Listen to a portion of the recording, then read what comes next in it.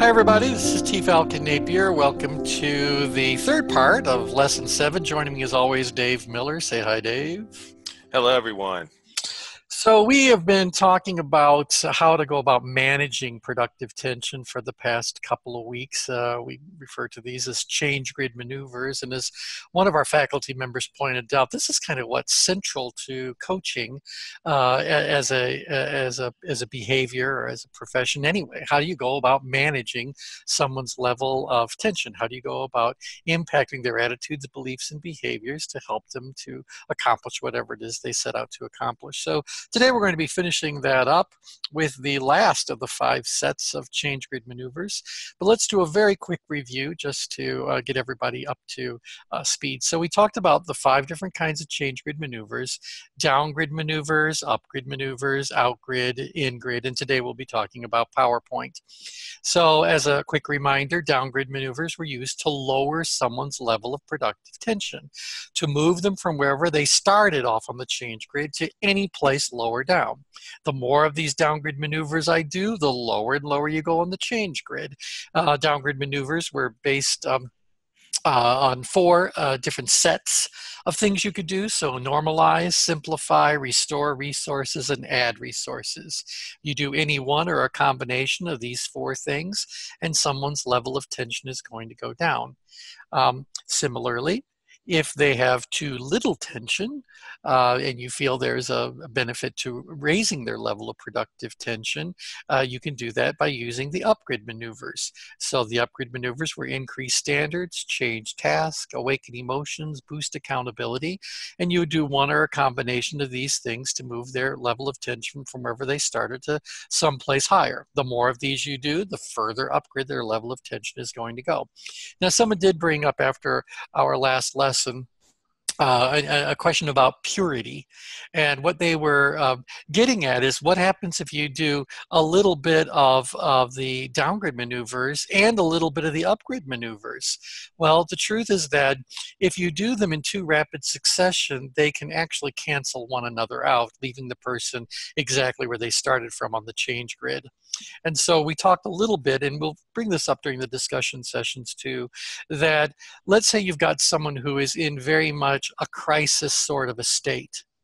The first thing that we're going to want to do is lower their level of tension sufficiently to get them out of that stress response, maybe even out of power stress where they're ready to take some immediate action because it just feels like that's still premature. That's their residual stress still expressing itself, still talking. We go like, no, we need to move them down to power where they start to think about other options, start to gather some sort of data. Well, you might actually say, no, I need them even lower. I need this person to go from being in a very reactive state to just mellowing out for a little while. And whether that little while is a few minutes or an hour, a day, a week, whatever, you might say, no, we got to just move them down to a place where they can really heal, they can recharge their batteries, whatever.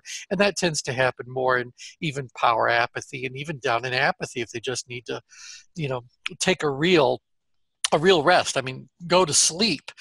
Truly reduce your level of tension to a passive sort of state for some period of time.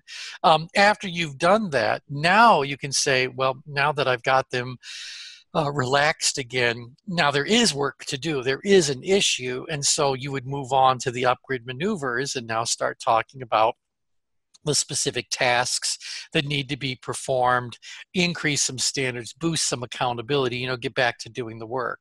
But if I were to just in rapid succession normalize and simplify and restore resources and then awaken their emotions and throw some standards, some increased standards at them and hit them with a little bit of accountability, I think I've just actually negated what I did, and that would leave them in the exact same spot they started at. So we have to be very aware that everything that we say and do is having an impact on someone's level of productive tension. And so in particular, if it's about upgrade and downgrade, complete one set before you move on to the other set. Don't combine them or you will end up neutralizing.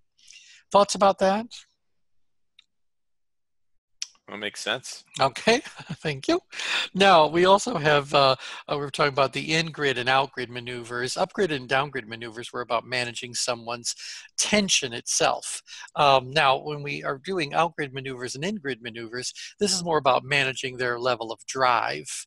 So the intensity that they're about to do something at. So, I mean, everything is really tension management. So our primary focus is about moving them to whatever the ideal level of tension is. So let those be the primary change grid maneuvers, or up grid and down grid. The secondary change grid maneuvers are about out grid and in grid. So this is about after we have worked with their level of productive tension, generally moving them into power. Now the question is, do we want to move them out grid or in grid? You could do out-grid and in-grid maneuvers with people that are further up-grid or are farther down-grid, but there's just not as much workspace. I mean, if you look at the shape of the change grid, as we move further and further up-grid or further and further down-grid, the range of possibilities in the in-grid and out-grid directions become more confined, because that's the way a diamond shape works. So there's just not a lot of room to work with in-grid and out-grid until we get someone into power, and then we have the full width of the change grid to work in. Now, it is very common for us to blend down-grid and out-grid maneuvers simultaneously. It's very common for us to blend up-grid and out-grid messages simultaneously. So let me flip back a little bit and tell you how that is. So let's say you've got someone, I mean, who isn't into crisis, chaos, not the first scenario I described, but is just really up-grid about something, and that level of tension isn't really serving them all that well. You might say, well, we need to lower their level of tension down to power so they become more open to understanding options and exploring possibilities and getting ruled a little bit more by logic. But I do want to move them out grid. So let's just kind of revisit down grid. Down grid again, normalize, simplify, restore resources, add resources. You can probably hear yourself working with a client who's in an urgent sort of situation, saying to them, well, before you jump into that, let's just stop for a moment and revisit what's been done. This could be about simplifying it, restoring resources. And then you may, within the next sentence or two, say, all right, well, now that we've kind of taken the edge off of that, let's start talking about the risk that's really involved here. Or, you know, start working with their belief system that we talk about appealing to their ego, that they really matter, that they need to, we need to use our leadership to inspire them to take on a leadership role themselves. So take that chance, you know. So let's lower their level of tension. Let's get those nerves out of the way. Let's let them know that we believe in them, and there's lots of reasons why they should believe in themselves. Inspire them to move on to that, provide some of that performance coaching we talked about. So it's very common for us to move people down and out. And if you look at the screen for a second, you can see my little pointer here. Ultimately, this bears repeating many, many times. Remember that definitive change only occurs two places on the change grid. The first place that changes routinely occur, and I genuinely believe that the vast majority of changes that take place in people's lives are up-grid changes. Up-grid changes are dictated by some sort of external factor. So something outside of you is imposing itself upon your reality, demanding your attention, and requiring you to do something now. And so up-grid changes are very, very frequent in our lives, and it's just because out-grid things, or rather external things, are telling us, you got to do this. So you got deadlines you got to meet. You got you know, bills to be paid. You've got little windows of opportunity that you either do it or you lose it. And so there's lots of things that are happening up-grid, demands from other people, pressures from whoever. Lots of external things are imposing themselves upon your reality, you know, all day long, every day. And so you adjust, you make concessions, you take actions. It's all very up-grid. Up-grid changes are driven by external factors. Now, in our role as coaches and human development professionals, we very frequently work with people who have spent so much of their life in a reactive, or we'll even say a responsive sort of way, that they have pushed their own goals, their own objectives, their own choices kind of to the back burner. By the end of the day, they run out of time, and what didn't they get around to taking care of? They didn't get around to taking care of themselves. And so we frequently are working with clients who are trying to take charge of their own life, trying to become, masters of their own destiny, captains of their own ship, whatever metaphor you want to throw in there. And that's really about encouraging people to move out grid. We talked about people being very intentional as they move out grid, and then going from intention to execution, or rather to engagement, and then from engagement to execution. This is something that we very frequently are encouraging our clients and supporting them as they move in these out-grid directions to get to exactly what they're going for.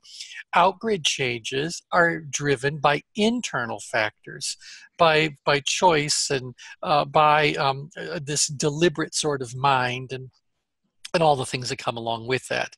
So it's interesting how often we work with people who have been in a reactive change mode. Again, you should hear that as an up-grid change region, to an out-grid change region, moving from being externally driven to internally driven, from responding to others to responding to self.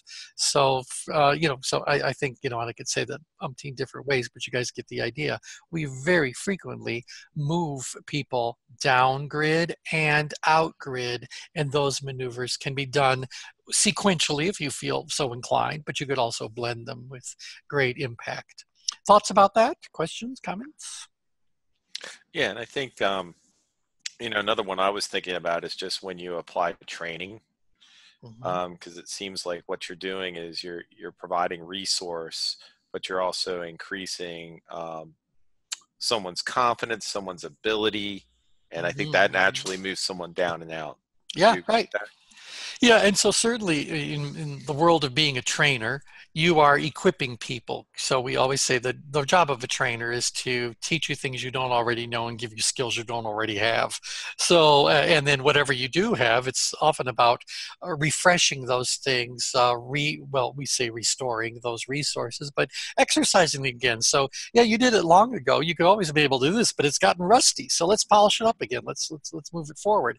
And then that's good training is also said the reason why this training is being given is in order to equip you to go out there and then we have things like increase the risk, take a bigger chance, step into the next level. We believe you can do that, and now that you've got this training, you can believe in yourself. So step out there, inspire them to take on that leadership role in their own life and the lives of others. And then because we've done the training, which tends to be a general, I'm going to create a word, impartation. We've imparted this knowledge. We've imparted this skill. So what would the verb be, or the noun be? Impartation, I like. Let's use it. It'll end up in the dictionary sooner or later. Then we end up saying, like, the bulk of it, because we did that during the training. Now we got to fine tune things. And that's where performance coaching comes into play. So performance coaching does have a lot to do with working with someone's mindset, but performance coaching adds that element of exercising specific skills so that they can, successfully apply that, or, as I said, just fine-tuning whatever that is. There are a couple of programs we've developed in the world of tension management that tend to be for the individual. The accountable self is one of those, and this is all tension management applied to that. As people that are certified in any of our ChangeWorks programs, you're all welcome to go through the accountable self, and it's all just part of it. So we call that an enrichment program. But nevertheless, the accountable self has a tagline, and that tagline is about conquering the 80% existence. It's about getting you the rest of the way there, becoming a finisher in a world of starters. These are our taglines for that program. So it's all about, we get it. What you already have has gotten you most of the way to the finish line on most of the things that you want to do. But let's be a finisher in a world of starters. That's where this idea about performance coaching comes into play, to get you from that intention into that engagement, getting that engagement very well focused so that execution actually occurs. So that's again, as Dave just pointed out, moving people down and out. Other thoughts, comments about using those primary and secondary change grid maneuvers, down grid and out grid, as a solutions approach? No. Okay, so let's look at the other thing. We also will move people up grid and out grid. And perhaps you find yourselves doing even more of this. Usually the people that focus on up-grid and out-grid maneuvers tend to be more of the managerial types. I'm saying that because you have to think about, what is the mindset of someone who reaches out and engages a coach and is more than willing to make that investment. Generally, it's because they have some sort of an upgrade issue, because again, people pay attention to where they find their tension. So generally people initiate a coaching relationship because they have some sort of problem, crisis, whatever they're trying to resolve. They've got some sort of, maybe it's just a less traumatic problem, but a problem they're trying to work their way through. They have some sort of an opportunity they're trying to seize. They've got some sort of need they're trying to meet. There are some upgrade energies that have compelled the person to seek out and secure the services of someone like you. And so that tends to be it. So that's why I said we do a great deal of down-grid and out-grid maneuvers at the beginning stages of things. But a lot of you are executive coaches. And very often your client, that's in air quotes for those of you who can't see through the internet, those clients are actually the executives or HR who has hired you to work with someone else on the team that they're trying to somehow or another develop. Well, that person could very easily be down-grid, and they could be down in lower power apathy, maybe even apathy. And your work is to take them to a new level, to help them awaken some sort of mission, vision, purpose, drive, or whatever, to get them to step into whatever that role is that the people who are actually hiring you envision for this person. Hopefully they want to do that. But all of you have been doing this kind of work, I'm sure, long enough that you've had your fair share of people who were just, lumps. They didn't really want to do much of anything. Nevertheless, oh, look, we have to go through coaching. So am I right? You guys have all had some sort of an experience where the level of enthusiasm for the work you're there to do isn't quite as high as one might have hoped for.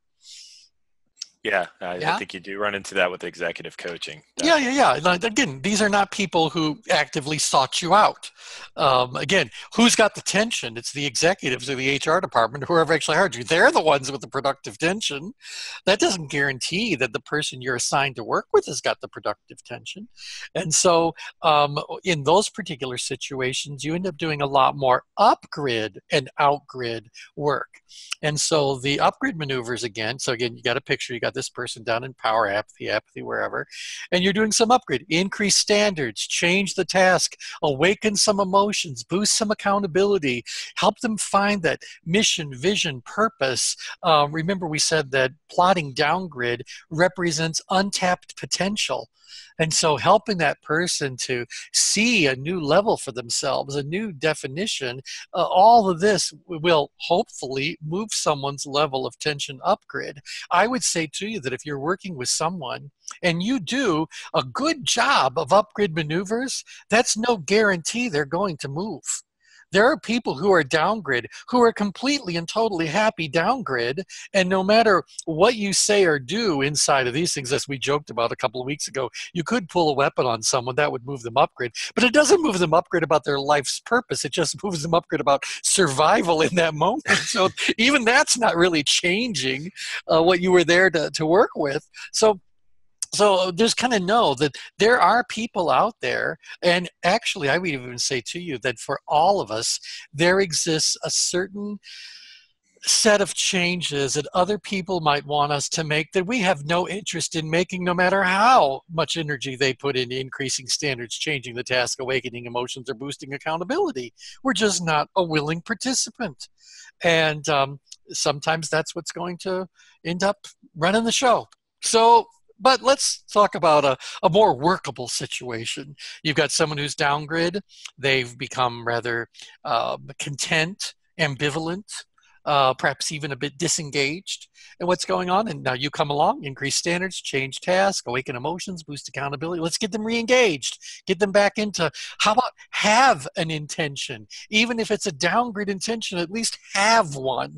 And then from that downgrade intention, let's move them up to a little bit of downgrade engagement. At least they're engaged. It doesn't have the passion, enthusiasm, the outward reactions that are responses that someone who's upgrade has, but nevertheless, they're at least engaged. They're doing the work. So let's do that. We move them up grid. Now, as we are increasing those standards, changing the task, awakening emotions, boosting accountability, we may also throw in some out-grid maneuvers. We might talk about, well, now that we've resurrected your enthusiasm for the work that needs to be done, we have this project that's going to be a stretch. Let's appeal to their ego. We're doing this because we know you can do it. You're the one that we've always known, and we've known you for years and years. You've been an employee here forever and then some. We know that you have this talent set. We know that you've done this. So we're kind of appealing to their ego a little bit, where we're inspiring through our leadership to try to get back into that leader role themselves. So kick that back into high gear. And for them, we may very well want to provide not only performance coaching, but other types of coaching as well, because there's a lot of mindset issues that exist down grid that could serve as roadblocks to someone moving back up into active growth mode. Remember, there's not a whole lot of growth that happens down grid. There's a lot of existing. There's a lot of going through the motions. There's a lot of that autopilot kind of stuff. But that's not like personal growth. That certainly isn't business growth. And so if we can do something to change that mindset or work with that mindset, we can also move them more effectively out grid as well. So again, we very often will move people down grid and out grid. We also very frequently move people up grid and out grid. And so we can do those maneuvers in succession or in combination with, as a simultaneous kind of delivery. And they both work well. Anyone have any thoughts about moving people up and out?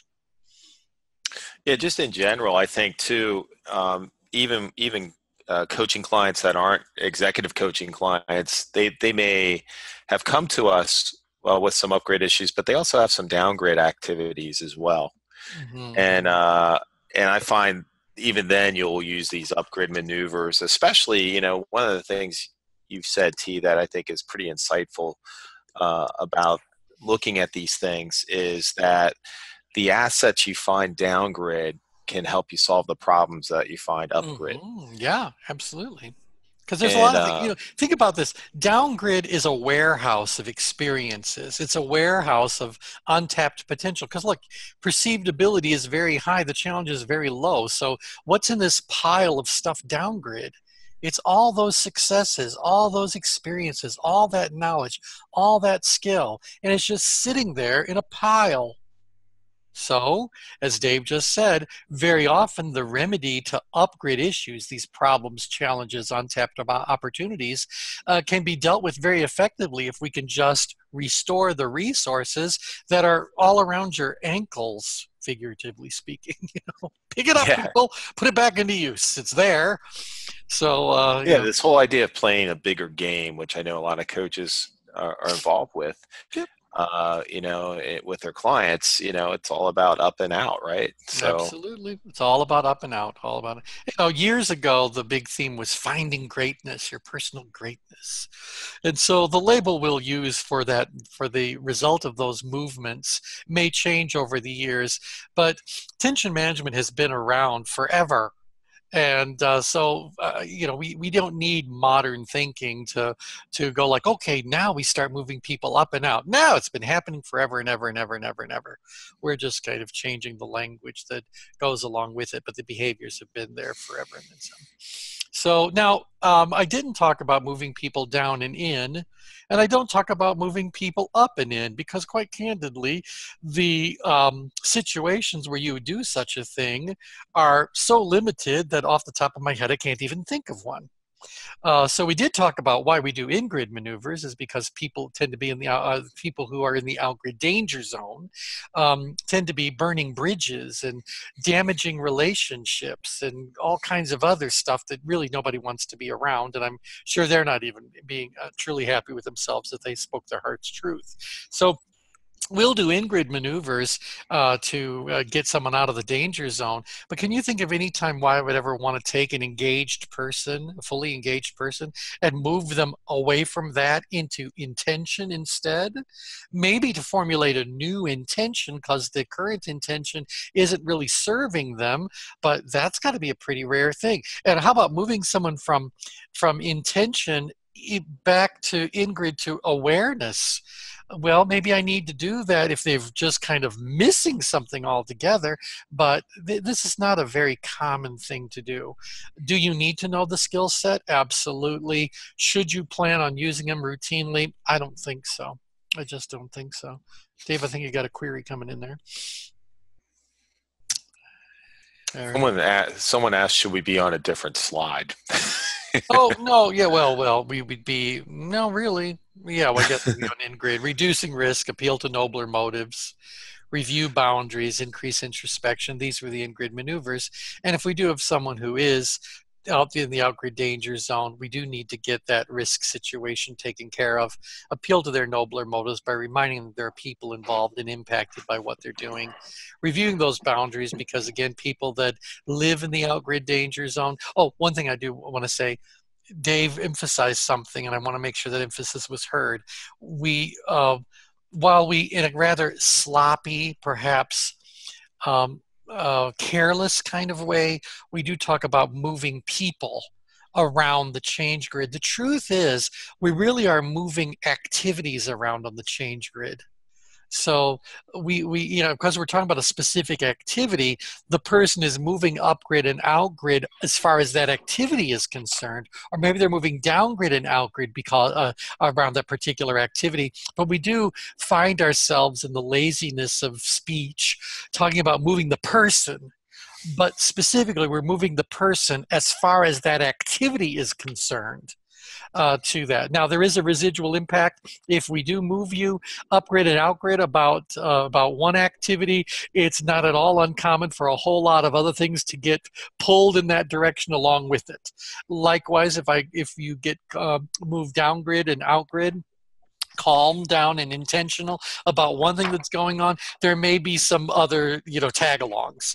But we really are moving people specific to an activity around on the change grid as opposed to moving the human from one spot on the change grid to another. So just a little refinement there. Yeah. Yeah, awesome. Daniel has his hand raised. I'm going to unmute him. Okay. To the question about when would you apply this in-grid maneuver process with people. I think the example that I would offer, being a veteran myself, is with people like myself, veterans. We are trained at a very high level. We are trained to use our power, our capacity to use power, and oftentimes it's overused with little concern to the people who it affects. And this is an area where I would suggest it would be very yeah. I think that's a good observation, because I think that people who, for whatever reasons, have been saddled with a tremendous amount of responsibility and often a tremendous amount of authority to go along with that responsibility, get so accustomed to having to operate from that mindset that they forget that the circumstances have changed And the environments that they were in, where that level of responsibility and authority and responsiveness was so necessary, are not the circumstances of this particular moment or a particular situation, in which case that level of responsibility, responsiveness, authority, exercising that amount of power, as you put it, is not only no longer necessary, but it's no longer appropriate and can actually be counterproductive to whatever the situation happens to be. So I think that when we do the discussion session about how coaches specifically use these concepts with their clients, one subject that I think would be very interesting to chat about is Daniel's area of expertise, which is post-traumatic stress disorder. And so coaching people who are dealing with that aftermath. Some of it is about lowering tension because of all the stress associated that, but a lot of it, as Daniel pointed out, has to do with moving those individuals further in grid. Now, that does tend to be a very specialized area of work, very often work that is done by people that have different licenses and designations than most of the coaches that we are training on this program would have, more of the therapeutic kind of community. Nevertheless, there are elements of this that I think are likely to be encountered by all of us as we work with the variety, because there are so many veterans and there are so many people who have had to deal with that kind of chapter in life. And, we all certainly appreciate the sacrifices that they made. And there is this aftermath that we also have to make sure we do our best to support and help. If I may, T? Yep. To carry that on, I think that, anyone who has undergone some trauma, some form of pain that they've had to rise above, that they've had to push through, we often find, that people who let's say, for example, were smokers, right, or alcoholics, who have gone through that, then become very empowered to invoke their thoughts and beliefs on others, which is very much like the vets. There's an entire range, and I think that a lot of those people that you're talking about that have letters after their names would be very well served by learning this system. Excellent. Well, we welcome them to join in. That's great. Okay, so let's move on to yeah. Go ahead. I'm Dave. Sorry, Kathy has a comment too. Go right ahead.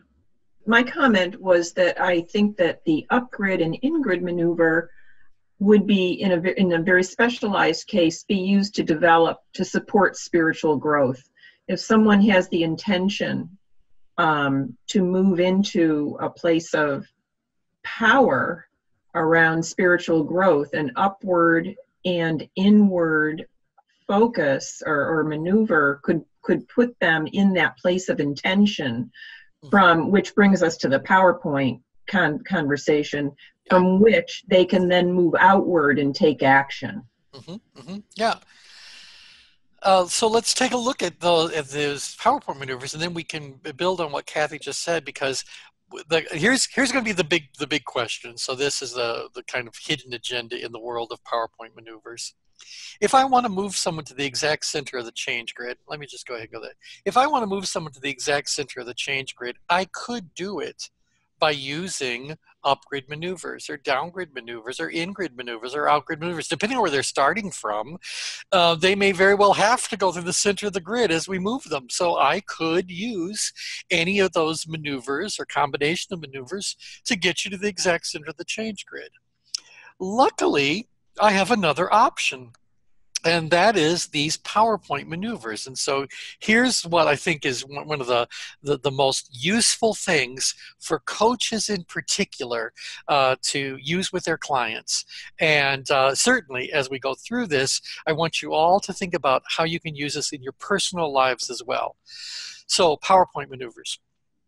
To understand PowerPoint maneuvers, let's revisit what happens at the exact center of the change grid. And again, the truth of PowerPoint maneuvers, and I say it as a joke, but I just want to remind everyone why they're called PowerPoint. It's because it moves you to the center. It's got nothing to do with Microsoft. So we've been using this term a lot longer than Microsoft has been in business. So the center of the change grid. What is so magical about the center of the change grid? The center of the change grid is a place of total balance. It's a place where your perceived level of ability is moderate and the perceived level of challenge is also moderate. So you are neither ignorant nor brilliant. You are neither stressed out or in apathy. You are neither overly driven or overly hesitant. You're just in the middle of all of it. And something very interesting happens when you're in the middle of everything. When you're in the middle of everything, there is a calm. So there was just a big hurricane. We know what happens in the center of a hurricane. The eye of a hurricane is calm. And so all around you, if you put yourself in the center of the change grid, you're in the center of the hurricane. Outgrid is one of the ways a hurricane expresses. There's upgrid, there's ingrid, there's downgrid. There's all of these extremes that could be happening in that whole hurricane of life. But in the exact center of that hurricane, there is calmness, there is peacefulness, there is silence. And that's what happens in the exact center of the change grid. We describe the center of the change grid as having a few phrases from Native American teachings that do kind of encapsulate that experience. So when you're in the center of the change grid, we describe you as being in the world, but not of it. We say that you let the winds of heaven dance around you. We say that you understand that one cannot push the river nor pull the sprout. So the center of the change grid is a place of allowing things to be as they are. We do talk about it in the center of the change grid. It's a great place for a professional to operate from, because in the center of the change grid at the PowerPoint, you are very natural at practicing what we refer to as the art of caring detachment. So when you're in the center of the change grid, you can care so deeply about everyone, about all of your clients, about all their issues, but you are detached from it. You recognize it is not you who is experiencing this stuff. It's not you that is going through this pain or this trauma or whatever. When a professional, instead of detaches themselves from these feelings and these situations, they allow themselves to become attached to them. Now we've got the professional who is feeling that pain, the professional who is experiencing whatever that experience happens to be. And you have to ask yourself, if you get attached to something, are you going to be as objective? Are you going to be as useful? So again, we have whole discussions in the world of coaching and other human development disciplines about ethically, where should you be? What should your mindset be about having your own agenda or not having an agenda, about keeping your channels clear and clean so that you can be whatever the situation at hand is best served by you being. So do we all understand what this center of the change grid is really all about? Yes, thoughts? Have I overwhelmed people's thoughts about I'm not seeing any comments come through. Okay, yeah. But we all get this moment. Now, when you are personally at the center of the change grid, it's almost like you are, I often describe it as being you are standing on a very small island. A few steps and you might no longer be on the island. You might be in the water. And so this is a little island. There's a stream that's flowing along the heart line. And the further out grid you go, it goes from being a trickle of water to being a steady flow to being a torrent of water movement very far out grid. And so there is this idea about being at a resting place. Some have described it as music on hold. You are just in this centered place where you are very observant of what's going on, but you are not really even formulating an intention around it. If you look at the at the engagement ring level of the change grid, there is only the slightest amount of intention that even happens in when someone is at the power point. And so it is a place of detachment. Now, it's really interesting how the human experience and the PowerPoint interplay. It's interesting how many things people do or to move themselves to the center of the change grid, who say that's really important to them. And so we do things like meditation, we do things like yoga, we do talk about a lot of things that 20, 30 years ago would have been just referred to as new age practices, things that were trying to get you to move to this centered, peaceful, detached sort of place. And certainly anyone who has a rich spiritual life, a life of faith, a life of religious commitments, things like that, would very much find themselves seeking out this centered experience, this place of peace and harmony and balance. Now, unfortunately, if you want to become metaphysical about this for just a second, that centered experience, as wonderful as it can be, is not compatible with the human experience. The human experience is all about living. And when you are out there actually living, you are taking risks. You are responding to upgrid issues. You are becoming other-oriented, more in-grid. You are experiencing boredom and complacency. All these things that happen, upgrid, outgrid, downgrid, and ingrid, are all part of living life. But sometimes living life is exhausting and disruptive, and we need to say, like, I just got to take a vacation. I've got to retreat from all this. I need to recharge my batteries. I need to get back to that balanced, centered place.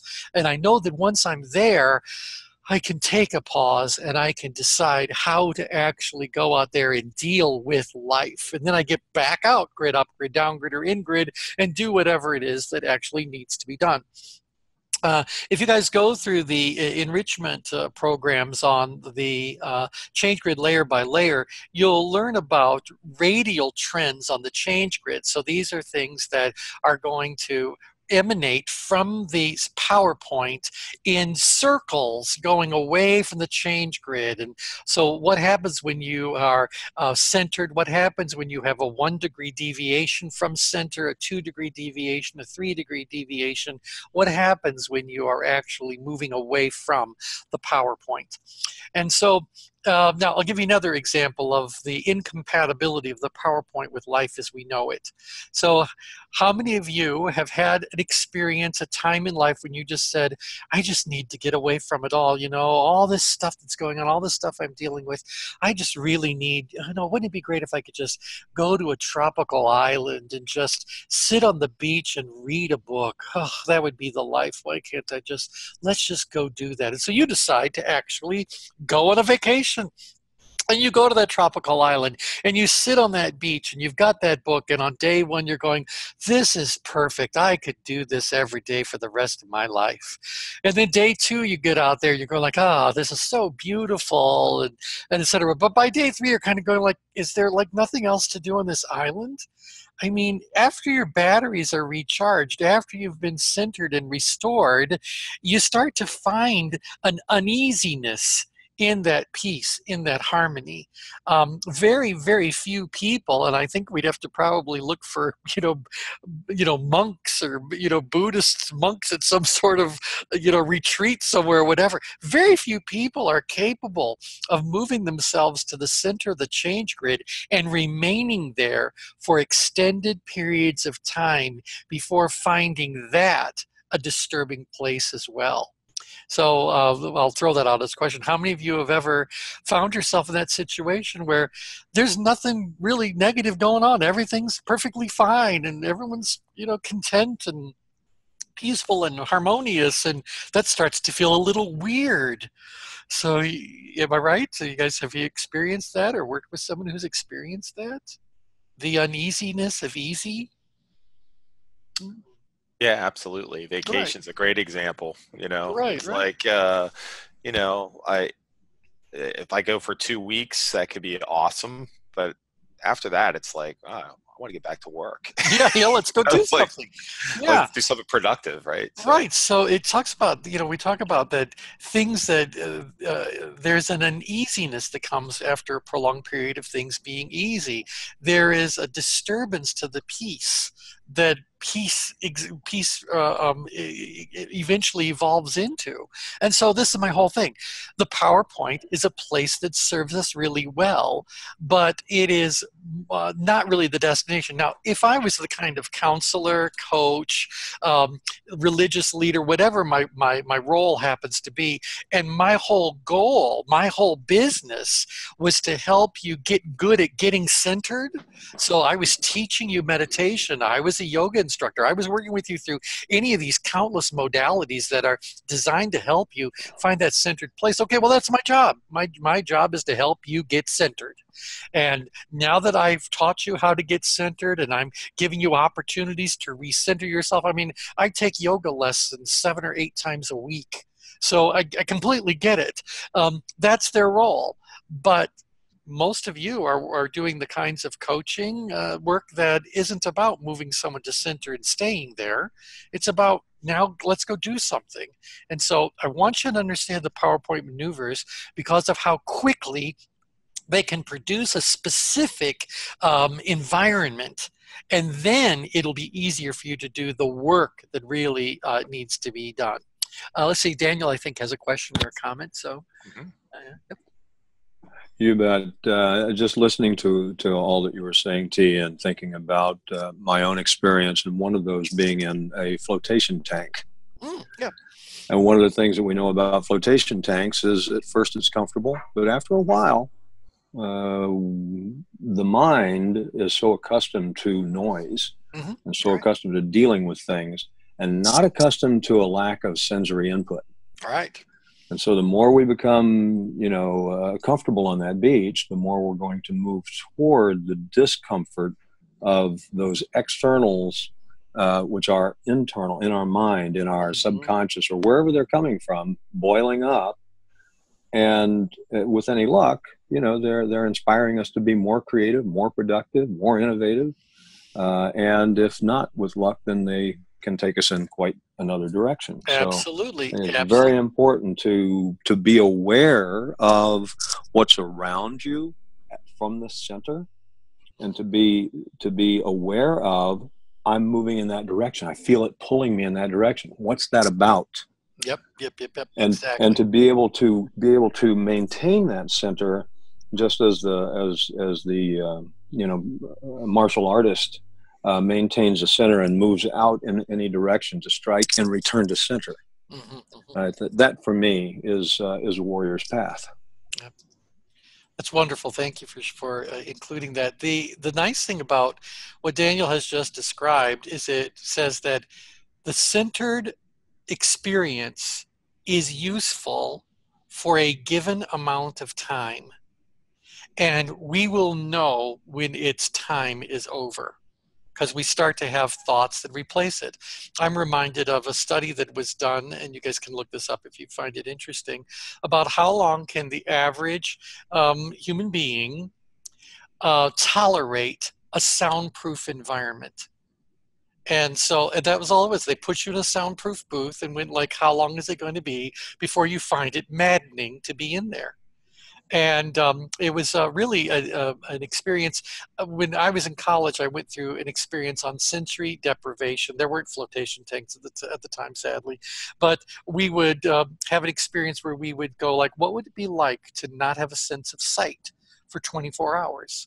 What would it be like to not have the sense of hearing for 24 hours. And what was most interesting about it was that you do learn a lot from depriving yourself of a particular sense. But after a certain point of time, it really does become quite maddening.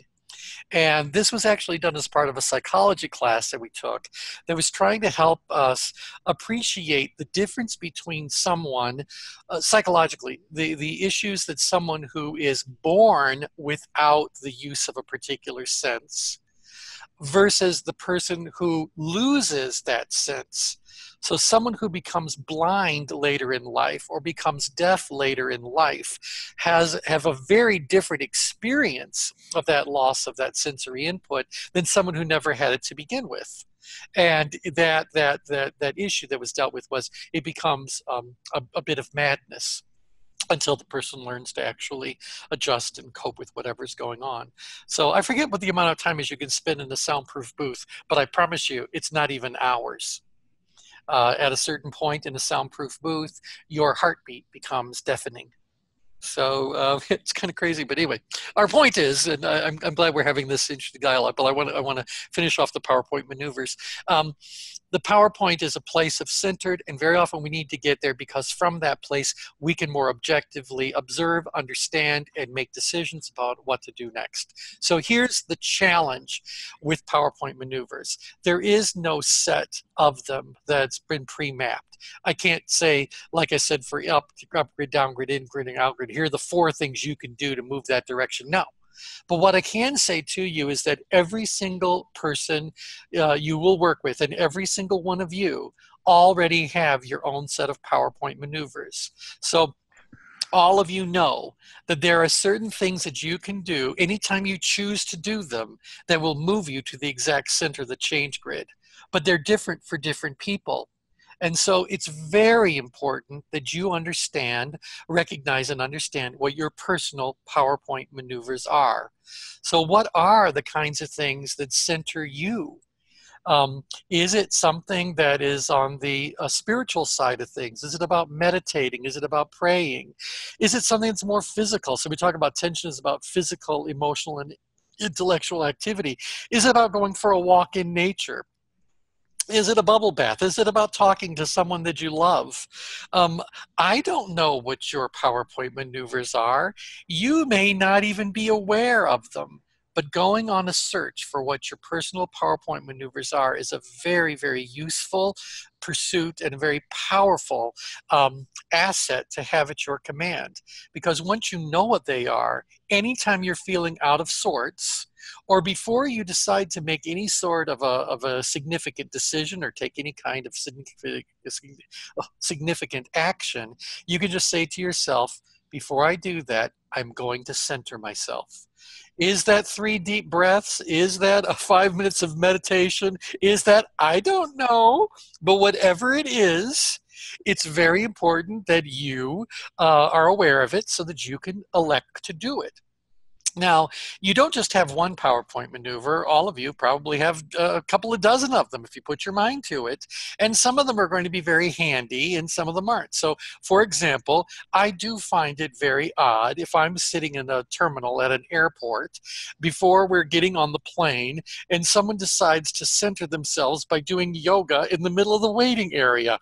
I think that's a little bit odd. So maybe we could say, while that's a great PowerPoint maneuver for that person, were there others that might be a little less peculiar to be exhibiting in public? So it's nice that you have at your disposal some very quiet, private sorts of PowerPoint maneuvers you can do. And given other circumstances, there's some things that are far more outward and noticeable you can do. So for example, Linda is my wife Linda is very, very active in the world of Tai Chi and Qigong. And so one of the things that they do is this thing called shaking the 9 gates, which is basically about standing and shaking all of your limbs and bouncing up and down for a good long while. And it's very effective at centering you, getting all of your energy flowing. It's all very, very thin. It would be very odd to witness someone doing that, getting aboard an airplane. I would think they're nervous. So I'm bringing this up only to say that it's important to know a range of PowerPoint maneuvers that work for you so that you can choose an appropriate one given whatever the circumstances you are in. Also, some can be done inside of a matter of a few seconds, maybe a few minutes, and others might need a much longer period of time.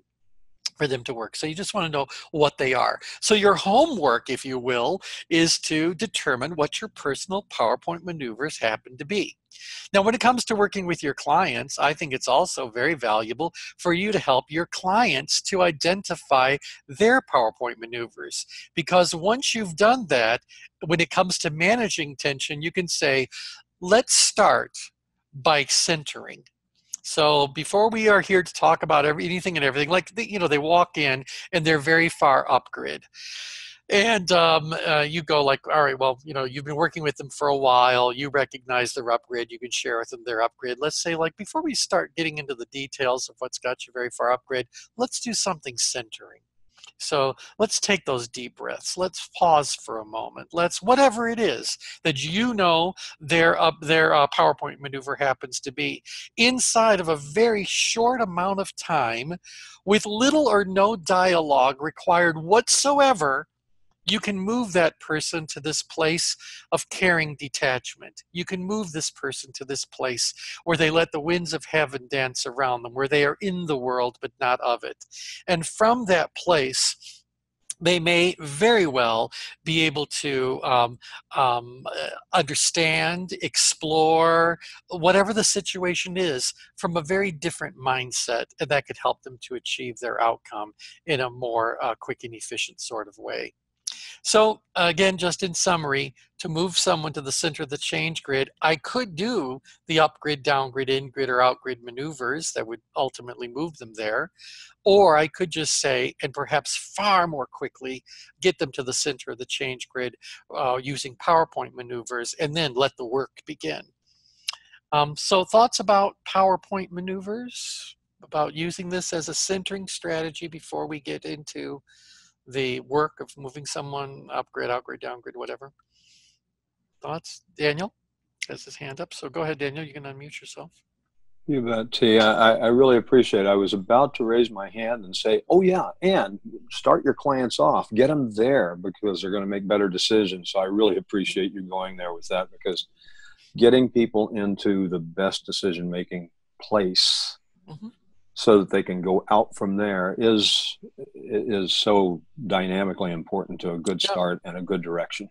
Absolutely. And again, we can look at a lot of more of the formal kinds of tension management. Well, they don't know it's tension management, but these formal kind of centering experiences. Like, for example, if you take yoga, every yoga class begins by pulling down the heavens. And so there's going to be this ritual kind of gesture that gets done to get you where you are. There's always, in our yoga school, there's always 5 minutes of deep breathing that's being done. It's all to get us in the right mind space.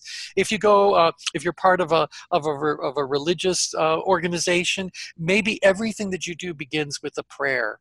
So there's a lot of things that people will do as part of this centering experience, and they don't even know that what they're doing is centering. But that is exactly what they're doing. And once you're in that centered spot, now we're all together. We've all kind of retreated from the world and the issues of the world so that we can now begin whatever the purpose of getting together is really all about. That's what it's all about. So what is the centering thing that you can do with your clients? Now, again, you can't use your PowerPoint maneuvers to move them to their PowerPoint. We do have to understand, so it's not something you could easily do on the first session with a client, but certainly it's something that after you deal with whatever the initial issue was that brought them to engage your services, then you can do that. Now, one last thing I'd like to share about this, and then I see we have quite a few comments there, a lot of comments in fact, is that those of you that are doing outreach work to find more clients, I think it could be a very useful thing for you to do, and you're welcome to do this. Do a little bit of a speaking engagement and talk about the different levels of tension, and talk about that what life is really all about is tension management, and talk about some of the upgrade maneuvers and downgrade maneuvers, and leave them with that whole idea about PowerPoint maneuvers. it takes time to properly teach and get good at up-grid, down-grid, in-grid, and out-grid maneuvers. There's technique there, there's work, there's learning that has to happen. But PowerPoint maneuvers are something you all have already mastered. You just may not recognize that whatever those behaviors are your PowerPoint maneuvers. Creating that awareness is all that it takes to get people to have the PowerPoint maneuvers readily available to them. So that you can do inside of a very quick little speaking engagement with an audience to help them know who you are and what you do. So give them something of value. Okay, Daniel, sorry, I see Daniel, but Dave, I see there are all these questions, comments. So any of those anyone want to share before we're done? Yeah, John just says, would it make sense just to ask your clients what their centering maneuvers are? Well, absolutely. I mean, that's a great way to get to it. What do you do to center yourself? Now, again, is that going to be the first question we ask when we're first meeting with a client? Don't know. That'd be a very interesting session. But the sooner you know it, the better. And so during the discussion sessions, maybe that would be a good way for a good topic to bring up to the faculty and just say, so how do you elicit from your clients what their PowerPoint maneuvers may be? So how do you go about centering yourself? How do you go about finding peace and balance? How do you best take care of you? Can also result in them sharing with you what their PowerPoint maneuvers happen to be. We just need to write them down so that we know them. And we talk about this in a business setting as well, with managers working with employees. Very important that every manager knows every employee's PowerPoint maneuvers, so that when that employee gets out of sorts, you could just say, go do this. Go for a quick walk around the building. You need to go for a coffee break. Whatever it is. I don't know what their PowerPoint maneuvers are, but once I do know them, now I can use them for great benefit to everyone involved. Other comments, other thoughts? I think that's it. Okay, then for all of you, your next step is to participate in the discussion session around PowerPoint maneuvers. And these are recorded sessions with the faculty members, and you'll just need to look at the resource page to be able to do that. Also, a reminder for everyone, on Wednesdays at 11 a.m. Eastern Time, we do have the dialogue sessions that are going on, so please feel free to join us for those. Starting next time, we'll be doing Lesson 8, which is the final lesson, and this is putting it all together. So now that you've learned all the component pieces of the ChangeWorks system coaching approach, we want to show you how you put all those pieces together. With that, thank you all very much for joining in. Take care. Bye for now.